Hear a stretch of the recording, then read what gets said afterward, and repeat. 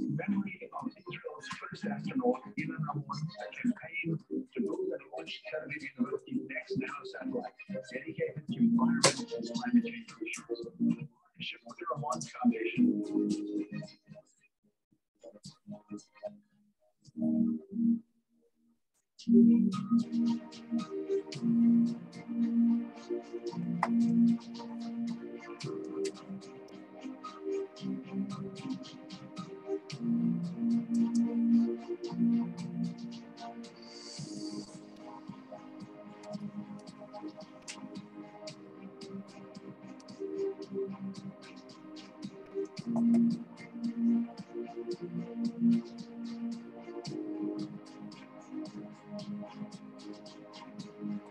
See you in the stars.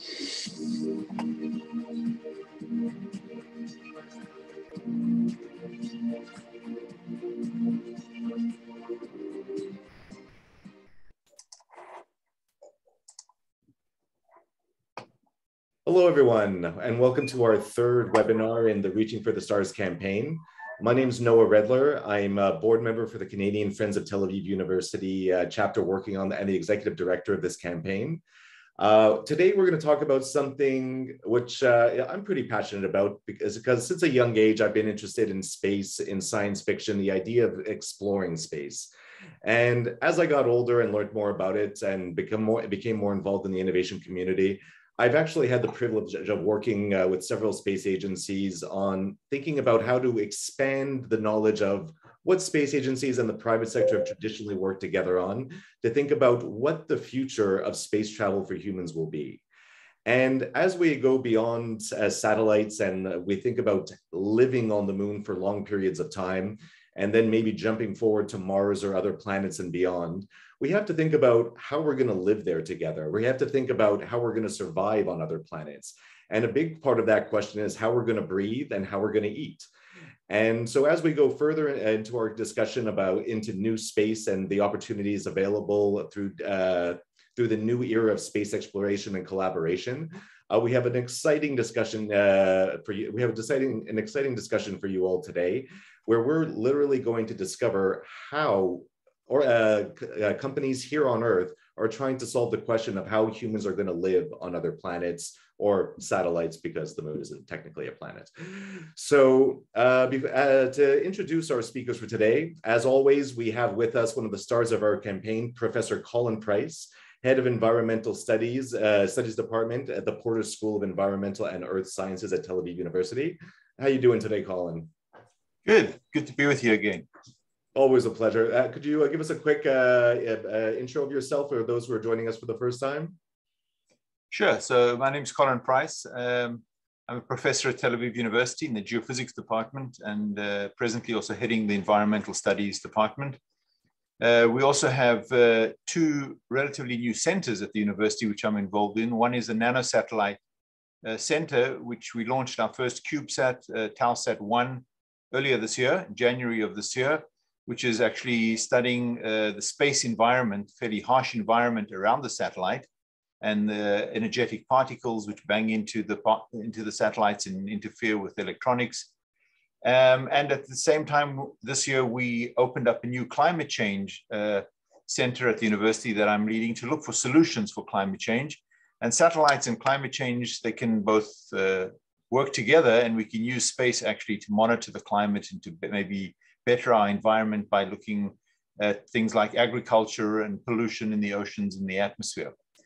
I suppose that's it for the moment.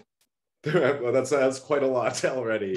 And just a reminder for everybody that Professor Price and his colleagues are responsible for developing the nanosatellite that will be launched into space for climate observation and for climate change observation and research.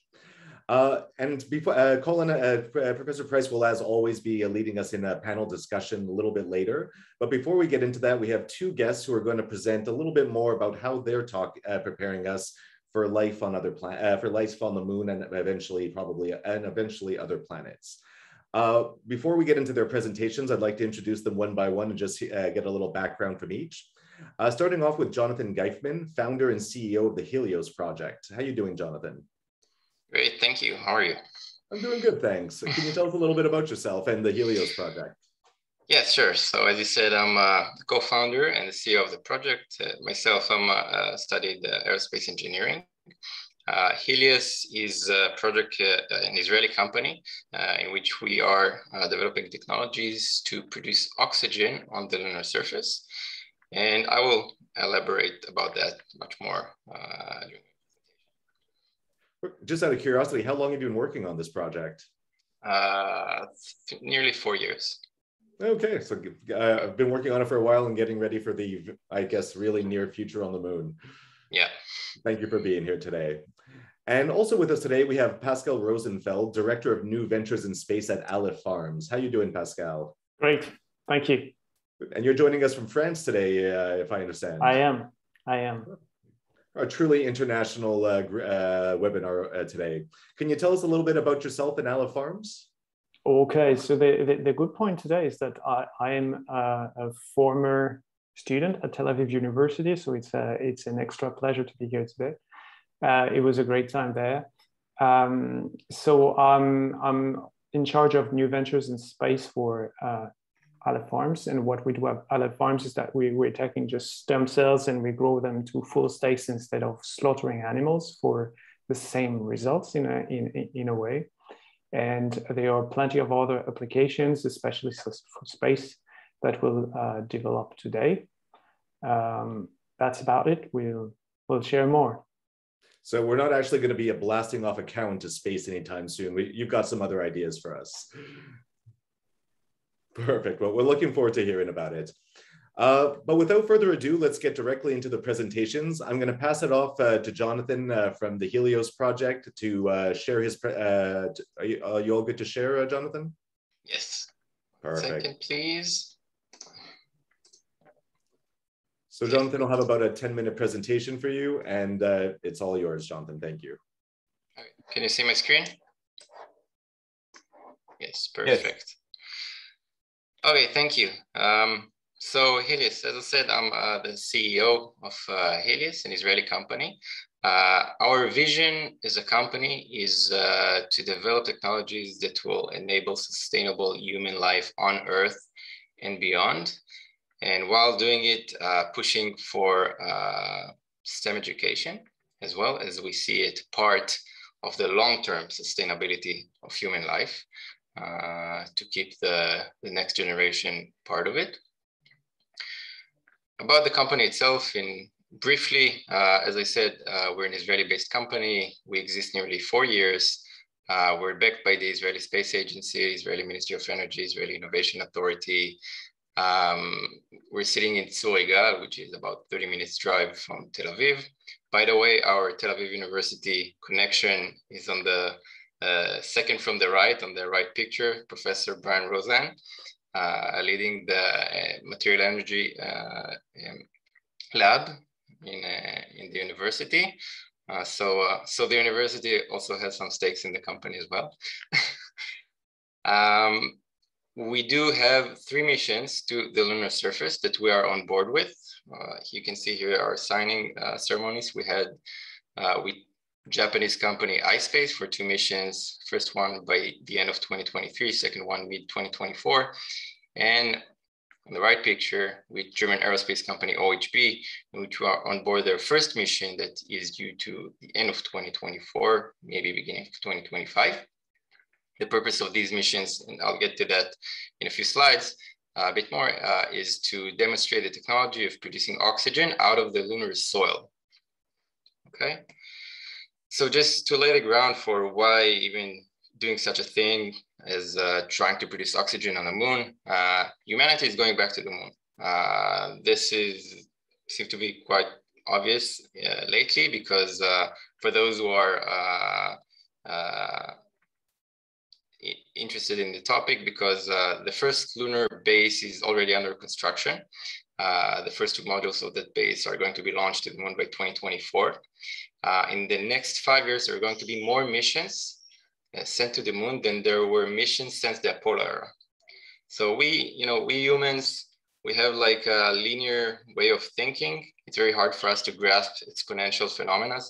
And we see this as an exponential phenomena. And we honestly think that in the coming decade, things are going to dramatically change and advance on the lunar surface as well. And one of the key challenges in this amazing endeavor in general is going to be the extraordinary cost of sending anything from Earth to the moon. Today, estimated at over $1 million per kilogram. And the most sought after consumable by far is going to be oxygen. And by the way, not only to breathe, actually breathing is quite a small portion of that demand. It's mainly for rocket propellant. And just to give you a sense of how much oxygen is going to be needed, on the right, you can see a model of Starship, SpaceX's flagship vehicle that is currently under development. And this was also chosen by NASA as the main workhorse for these missions in the coming years. And this vehicle, when fully loaded with cargo, propellant, and everything, is expected to weigh 1,400 tons. Out of that weight, nearly 1,000 tons is just oxygen, which is more than 65%. And this ratio is pretty much true to any other space vehicle that will revolve these missions. And it will need to get refueled in orbit, on the moon, at a later stage also on Mars. And there is no way around it. We must be able to source this oxygen on site in order to sustain this whole thing, this whole project in the long term. Our solution is to take this oxygen from the soil. Sand soil, we give it, I mean, the general name for it is regolith, which is a broader term for soil, sand, loose gravel, etc. And it is usually comprised of more than 40% oxygen by mass. The reason for this is because it's just a mix of minerals and oxides that has oxygen that is chemically connected to silicon, aluminum, iron, titanium, etc. And by the way, this ratio is true. The 40% oxygen is true anywhere on the moon. It's true on Earth. It's true on Mars.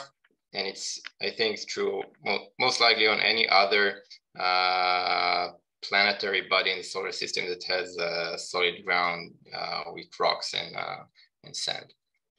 We're going to extract it with electrolysis, melting the lunar soil and electrolyzing it, just like electrolyzing water. When you split the oxygen and hydrogen, same concept.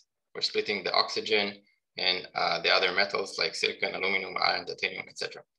Out of 1 ton of soil, we're going to get roughly 1/4 ton of oxygen, 1/4 ton of iron and silicon, and 1/2 ton of slag, which can be used as concrete. Our roadmap to the map is to conduct a small-scale experiment by the end of next year on the ISS, on the International Space Station. 5 missions on the moon before 2025. Currently, we're on board 3 missions, negotiating 2 more these days. Hopefully, we'll have it ready in a few months. And hopefully, by the end of the decade, to be able to get this to full scale.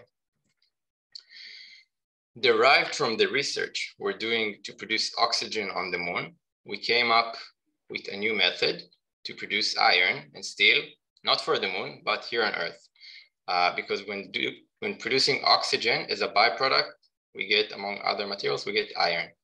And using this method here on Earth to produce iron instead of how it is produced today, and as a byproduct getting oxygen without carbon dioxide, can be a very interesting concept. And this is something we investigated in recent months.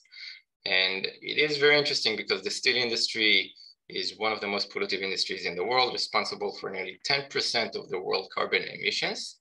And there are no viable solutions to date to solve this. I mean, there are several options that many companies work on around the world, but they're not seem to be even close to be commercially competitive.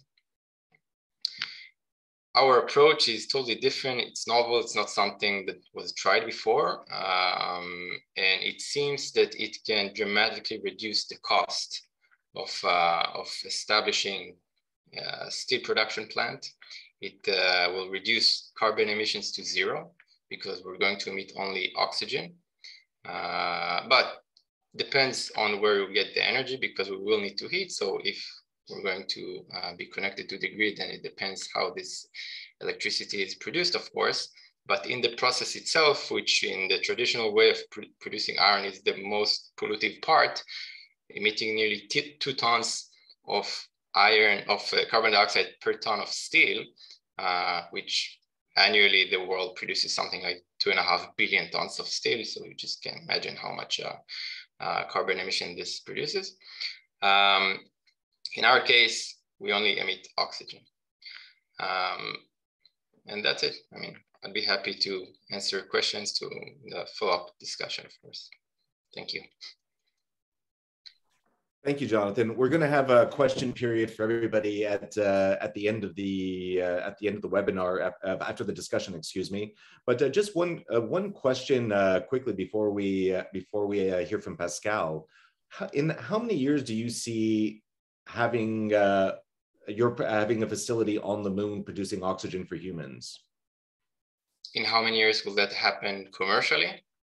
Well, for not necessarily commercially, but just even like when do you expect to have your first oxygen production facility on the moon operating to provide oxygen for humans?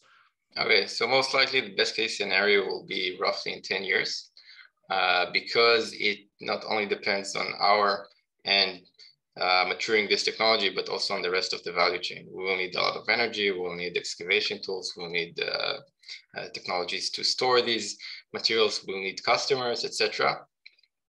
In order for this, for all of this value chain to become realized. So if the stars will align and everything will work perfectly, it will happen roughly by the end of the decade. It might sound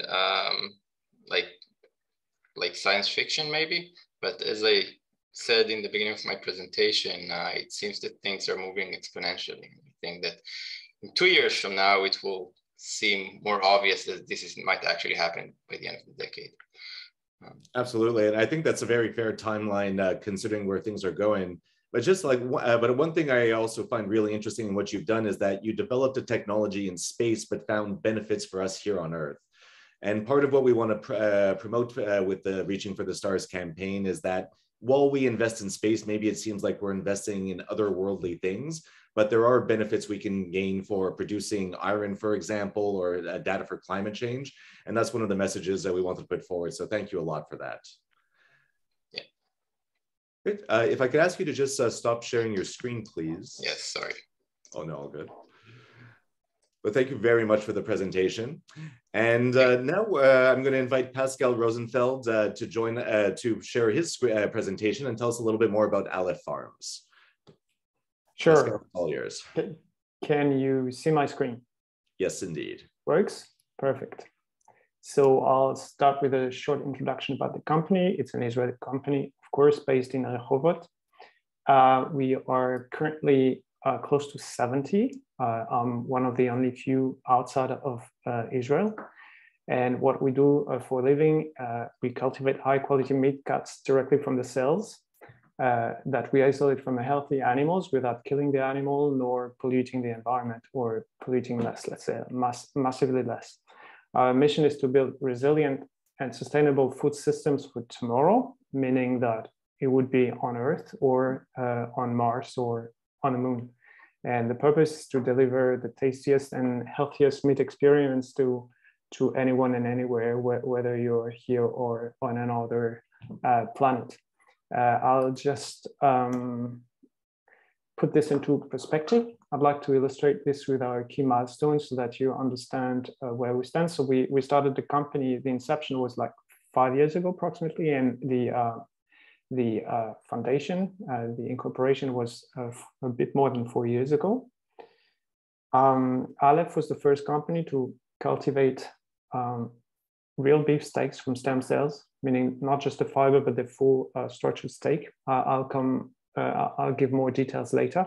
Then we were the first company to cultivate meat in space, like mammalian cells, on the ISS with our partner 3D Bioprinting Solutions from Moscow. And I'll just give more illustration on the next missions. And lately, 9 months ago, we were the first to 3D bioprint a whole muscle ribeye steak with a Technion, with the Levenberg lab.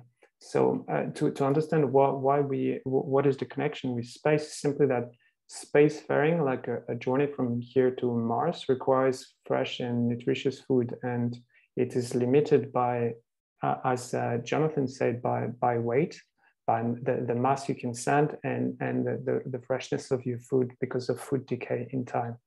So we need food production systems that are bioregenerative and that can locally feed the communities with quality nutrition. Back to the origin of the company. So it's very important to underline that it's stemming from medical research, and that medical IP has been transferred to the food industry in order to produce meat for everyone, and potentially other application in the future. The expertise of Aleph co-founder, whom you see on the left side of the picture, Professor Shulamit Levenberg, who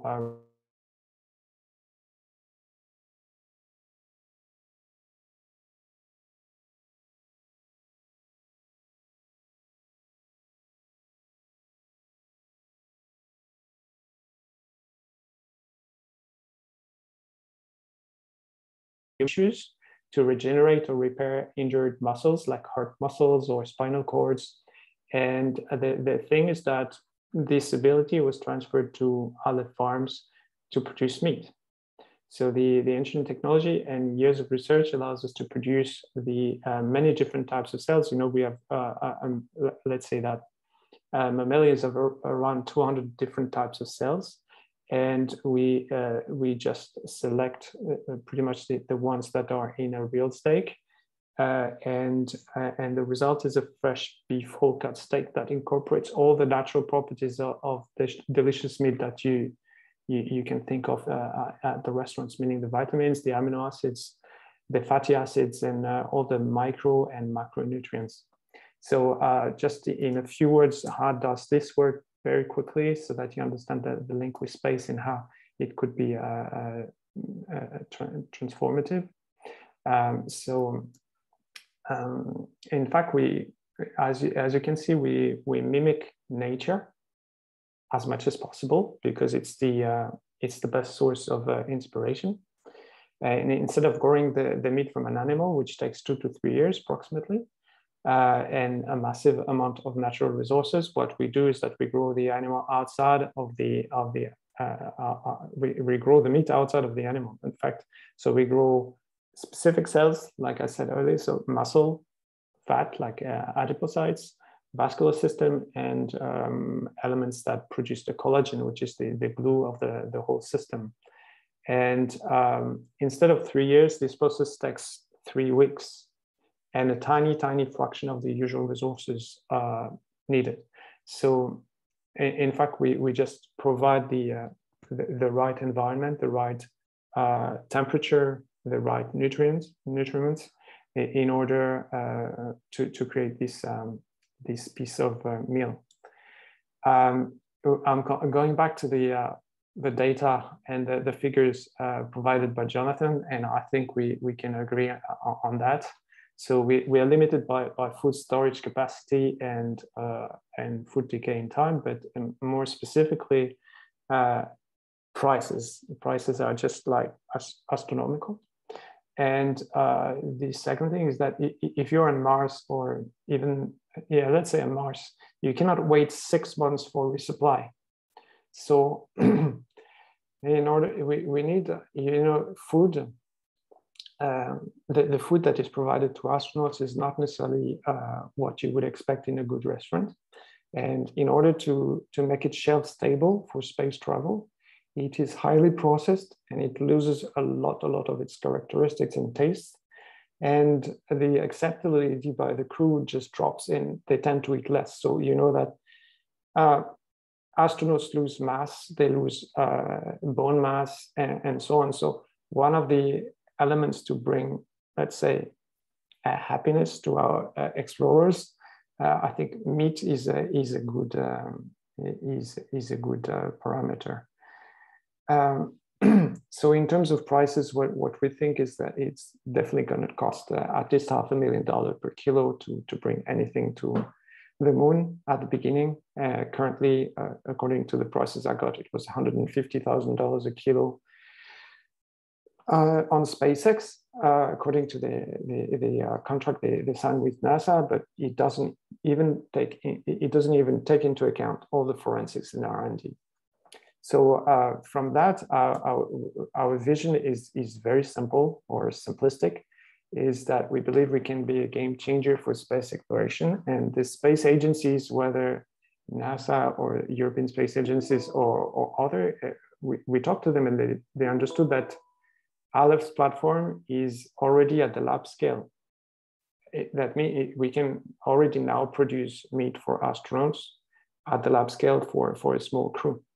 And as over 90% of our inputs, as you see on the image, is water, 90% is water, we believe that we can source it either for Jonathan or other companies that will just provide us water in situ.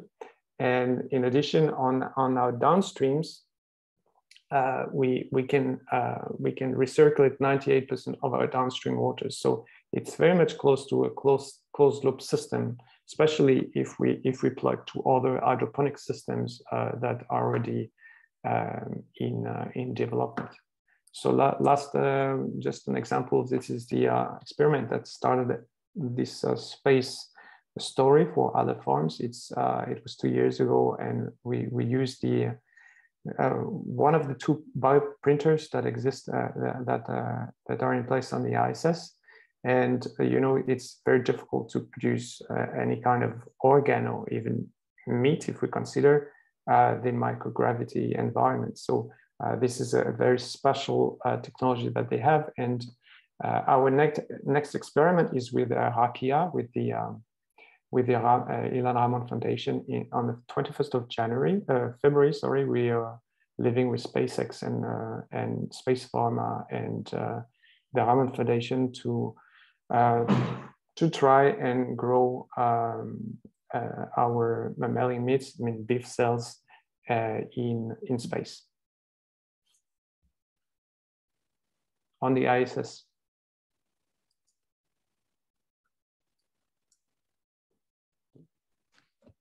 Great. Thank you very much, Pascal, for the presentation. So I think we can all understand the applications of that. Just the longer we spend in space, if we're going to live on other planets, we want a well-balanced diet and more choice than maybe we would have available to us. And so my question is, so you're talking about steaks, but what about other animals like pork? Well, no, not pork. Sorry, chicken or lamb or other animals. Are you thinking about going into those meats as well? So the specificity of Aleph Farms is currently focusing on mammalian. So it means that we work on beef, lamb, pork. And I mean, for the moment, it's most of what we're consuming. While we focused on beef mostly because it's the most polluting industry on the planet. I mean, close to cement and the transportation. It's about 14% of greenhouse gas emissions, especially because cattle uses approximately 50% of our intakes, agricultural intakes. So it's in terms of already, I mean, for me, I'm dreaming of a world where we just reformat and reformulate the way we're using the fields and the agricultural land. So we have to imagine a world where a lot of possibilities in terms of reforestation or repurposing of land, if we succeed to do so. But in terms of variety, for the moment, we definitely focus on beef and mammalian cells, and more specifically because we have extremely good experts in terms of savor and organoleptics and everything delicious. We're thinking in terms of breeds also, because breeds are very important to convey what already on Earth, what we need, and what in space we are dreaming of. So this is. All right, so maybe a buffet in space one day. Perfect. So we're going to have a chance to learn a little bit more about both your organizations during our discussion. Thank you both for your presentations, and I'm going to pass it off to Colin Price to begin the conversation. Cheers. Off to you, Colin. Great. Thank you, Noah, and thanks a lot to Pascal and Jonathan for those really fascinating insights into their companies.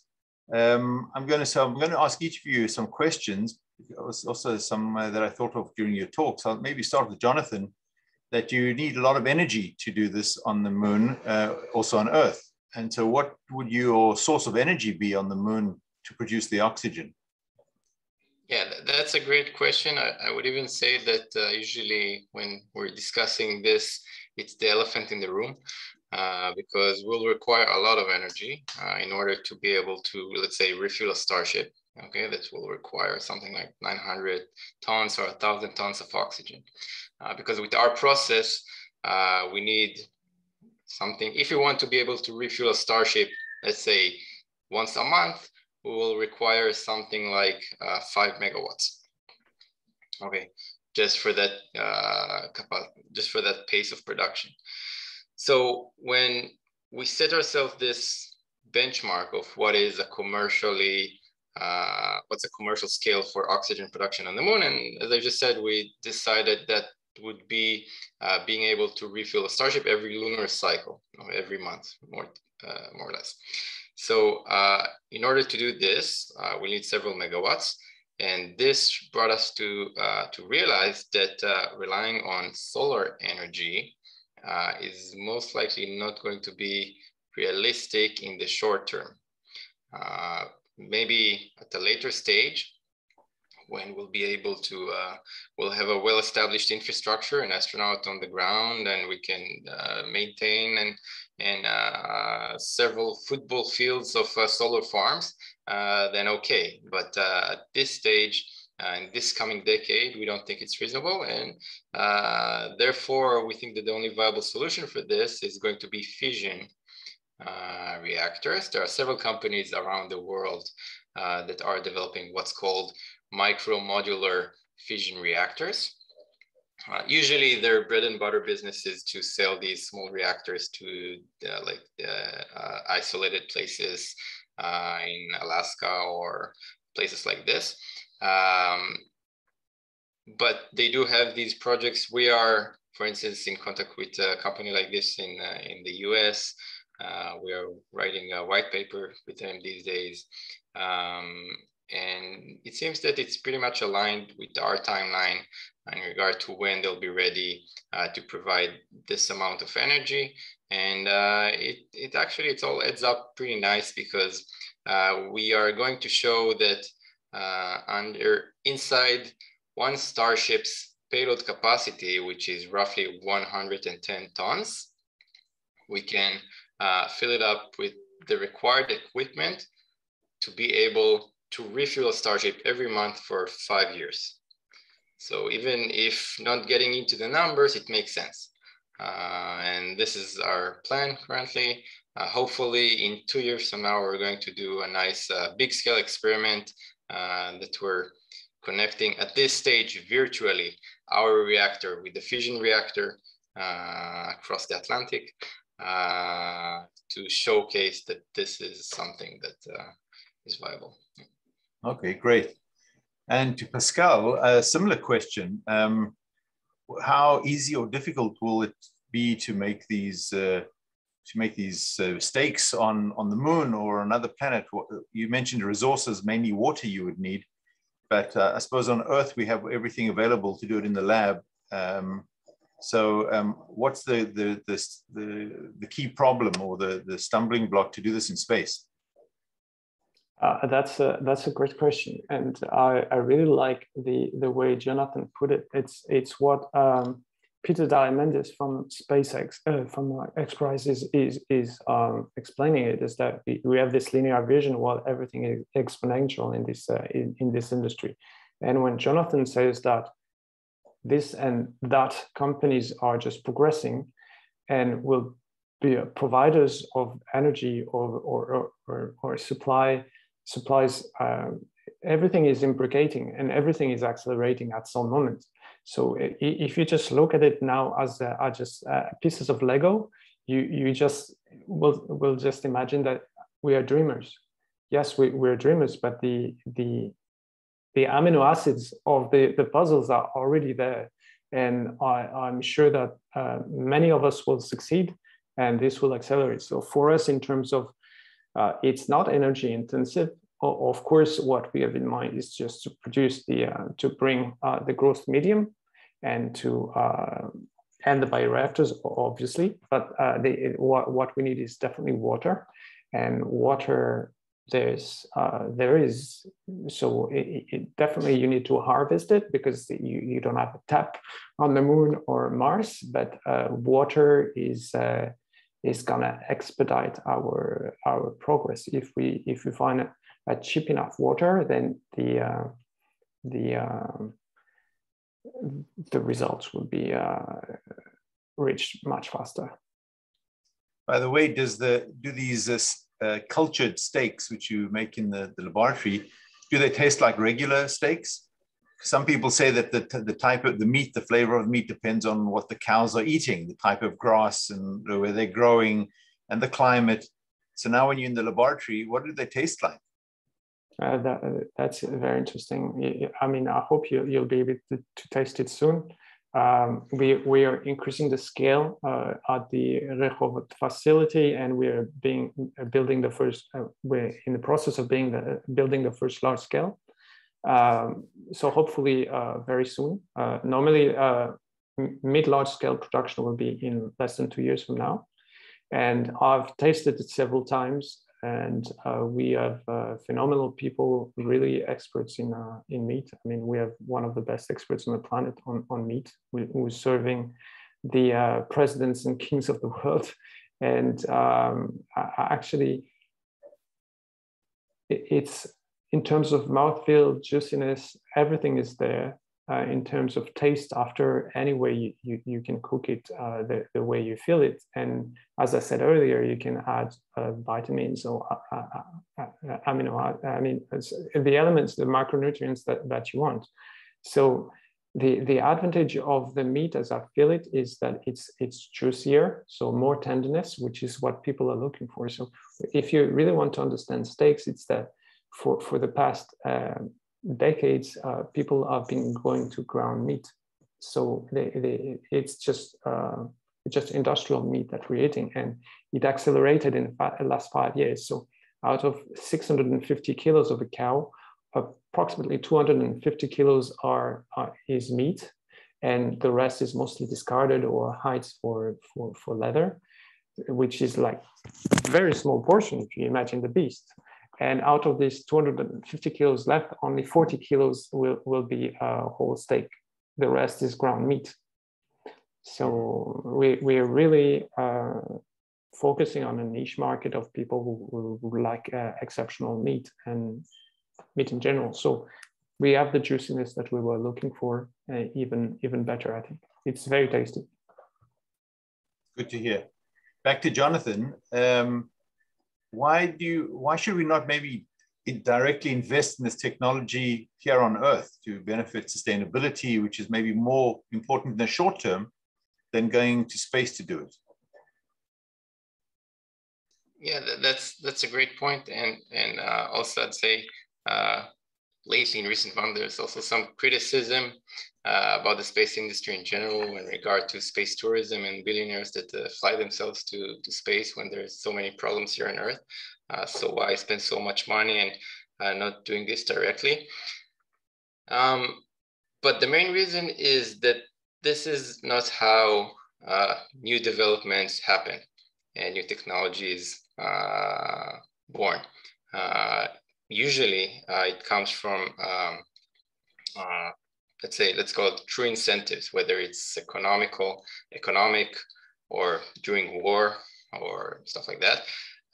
And unfortunately, and this is maybe me being pessimistic, I personally can't see any true incentive to decarbonize the industries here on Earth. There are tax programs, to carbon tax and stuff like that, out of political pressure. But eventually these are trillions of dollars of industries that invested, each of these companies, tens or hundreds of billions along the years in CapEx.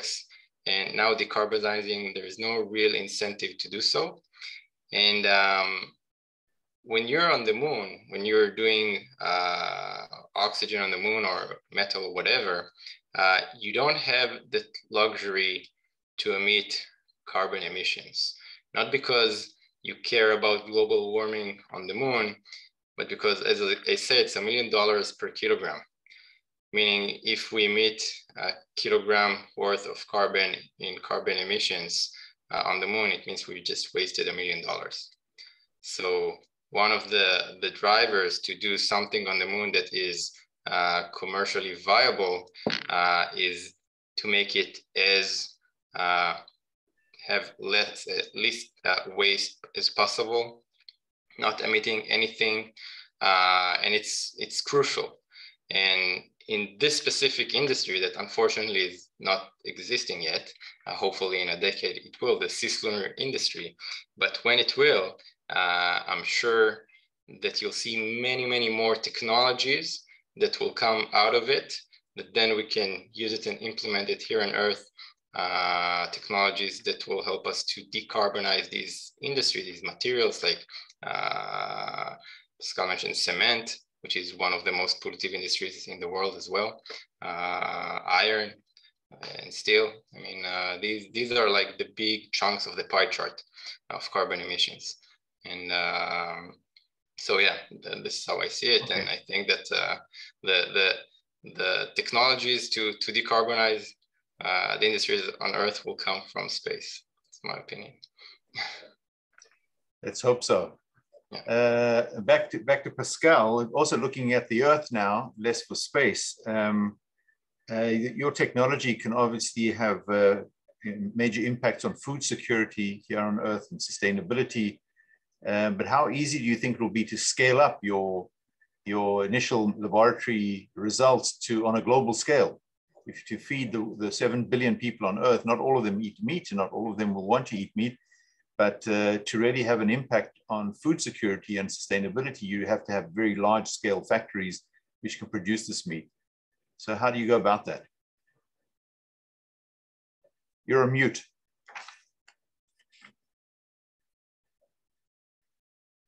Unmute. So there we go. To better understand how space technologies can benefit the Earth, I can share that with you if you want to share with your students. This was published by How It Works. It's a UK magazine, and you know that NASA is producing like thousands of patents and IP every year, and most of it is available for startups to thrive, and some of them are even for free.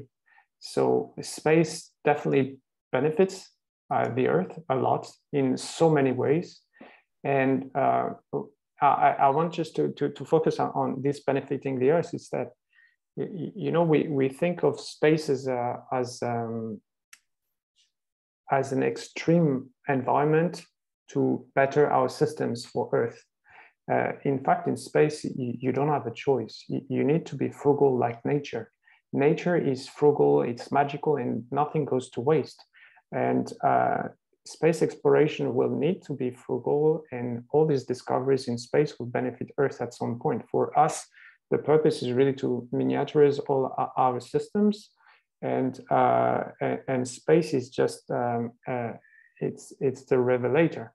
It just shows us where we built the system the wrong way. And you know, I love Sir David Attenborough, and he puts it actually like this. He says, anyone who thinks that you can have infinite growth in a finite system is either a madman or an economist. And this is where we are pushing our planet. We have been developing our processes for the past centuries inefficiently and devouring incredible amounts of natural resources. And when you're on the moon or on the ISS, you just can't do that, simply not do that. So towards your question regarding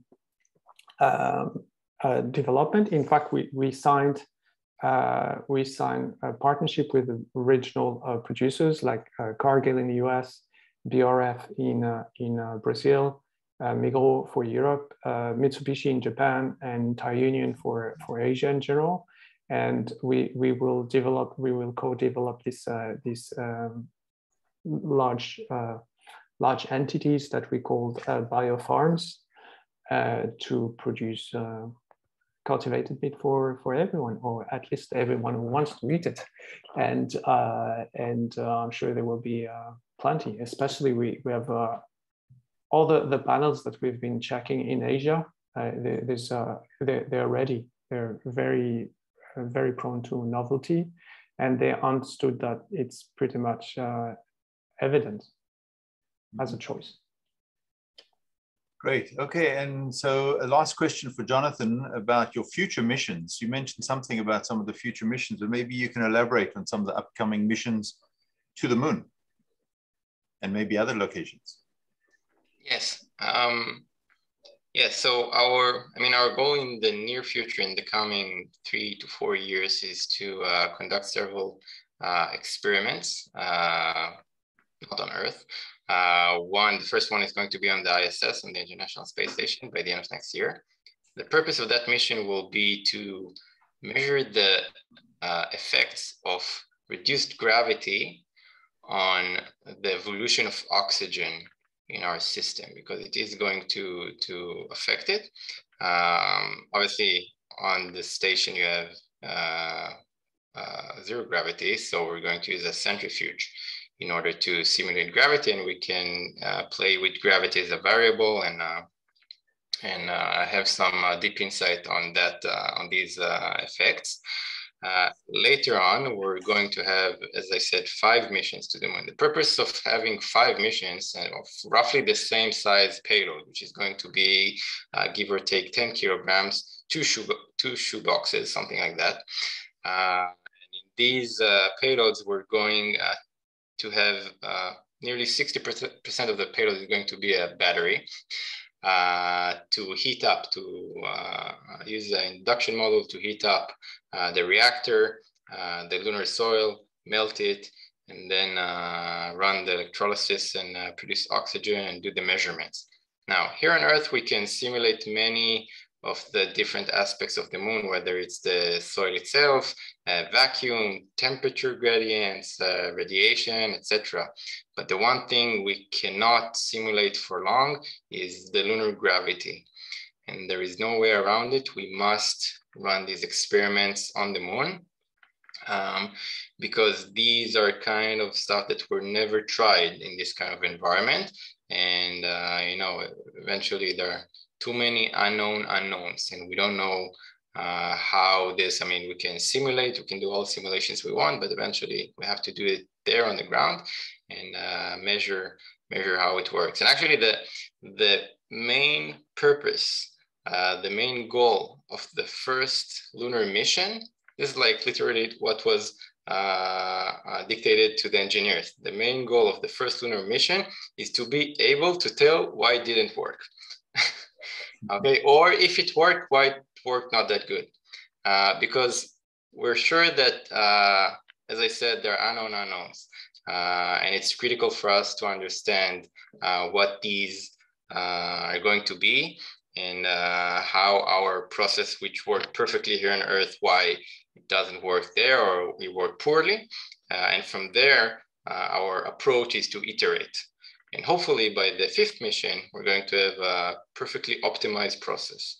And from there, we'll feel more comfortable to source the required funding in order to scale this up on the moon, because this is going to cost a lot of money, of course.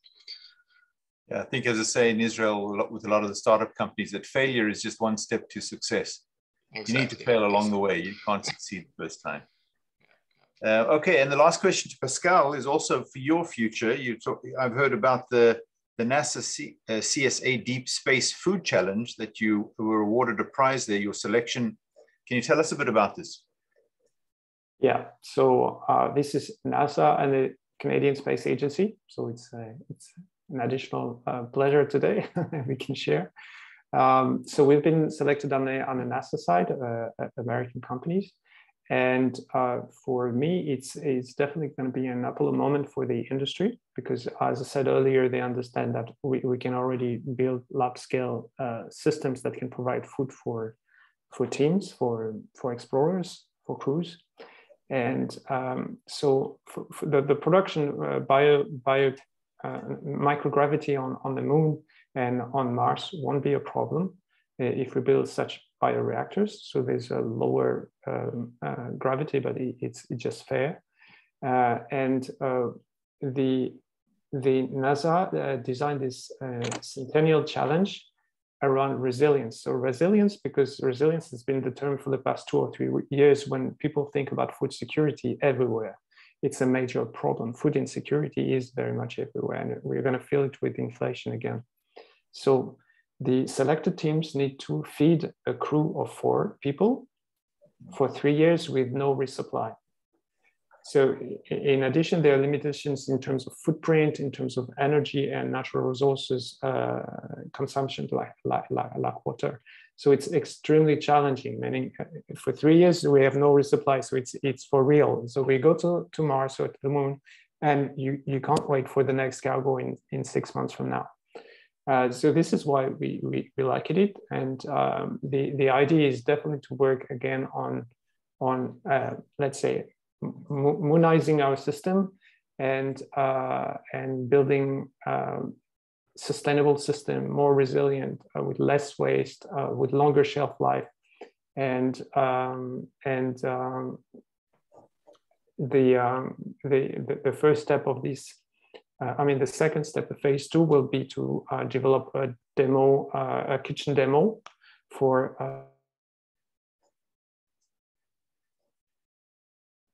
I think Pascal froze for a second. I have to wait for him to. Pascal?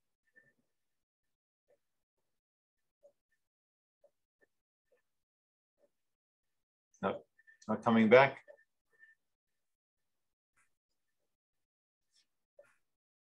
Okay, well, anyway, we're nearly out of time. So I'd like to pass the mic back to Sharon Frankel to wrap things up, the Executive Director of the Canadian Friends of Tel Aviv University. So Sharon.